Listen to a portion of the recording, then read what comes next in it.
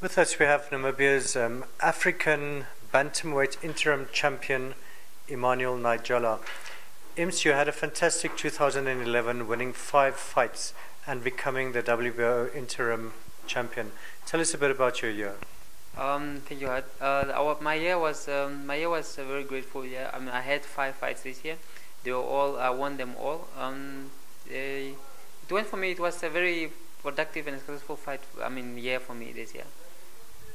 Right, now you've also a new hope in Namibian boxing ranks. I think you've impressed the fans with your tremendous hand speed and your ring craft. Where does that come from? The ring craft.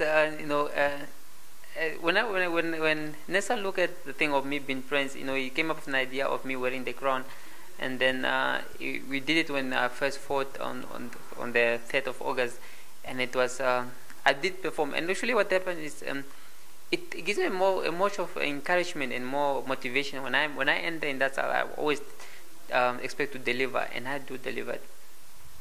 Right, now, as we say, we had fantastic performances by you, and you now also ranked quite highly. What are your plans for and your expectations for 2012? My 2012, I know it's gonna be a busy year. It's a busy and a bit tougher year because the more you rank, the tougher you get, and the tougher opponents you get as well. Because everybody wants to beat you since you became now you. I mean, the whole world is now watching over me, and they all want to kind of like have a taste of who. I mean, when they say no, Namibia got the bantamweight champion, and they want to see for themselves and they see if they can beat him and see if it's really worth what the people are saying. So I'm expecting a very tough year, but yeah, I'm gonna work hard as usual and do just the same thing. Right, and Ims, maybe tell us personally, you did have a bit of a tragedy with your mother dying in 2011. What role did she play, and also in your fights? You mentioned that she's still playing a big role for you. My mom was one. My mom is she's my kind of like my inspiration. She's been there for me throughout when I started my professional boxing.